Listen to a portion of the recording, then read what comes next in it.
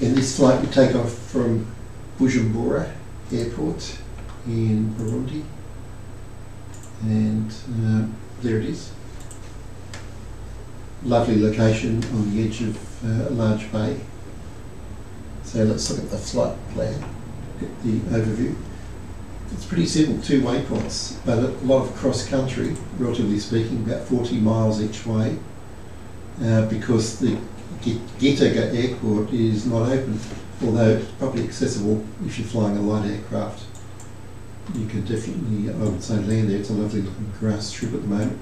So here we go, taking off from Bujumbura, flying. Now we get to high terrain within about 10 miles, and you've got to climb to about 8,000 feet.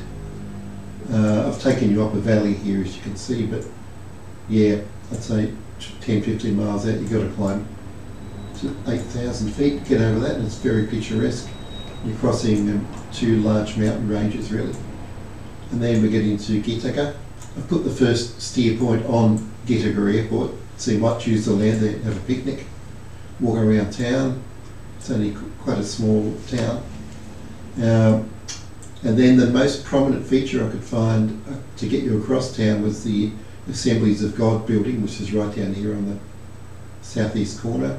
And then we fly back, simple, over the mountains, back again. So it's a nice day trip, actually. I would recommend taking a sporty plane out there, a bush plane, if you've got a big enough one. Take your friends, land here, have a picnic, fly back. Let's have a look at the what we see as we fly out. So as we take off and fly from the airport, we'll see scenes like this. And now this is actually a useful landmark right near the airport, because that pretty much indicates our direction of travel. If you line up with this pond or lake, you'll be going the right way. So that's handy. Let's see what happens next. We get to the mountains. Yep, climbing over these very picturesque mountain ranges. As you can see, they're truly spectacular. And here we are approaching Gitega, and you can see those geometric patterns in the middle. The airport's going to be on the left, and here we go. Got these lovely markings, roads there. I guess they're going to do some development, and the airport's towards the top of the picture. Yeah, as you can see, it's a grass strip. It's quite in good condition, but check it out before you land, of course. Do a circuit, have a look. And so we fly across town, up to the top of this picture, turn right, and you'll see from this, at this kind of angle, the Assemblies of God building. It's the largest building in town.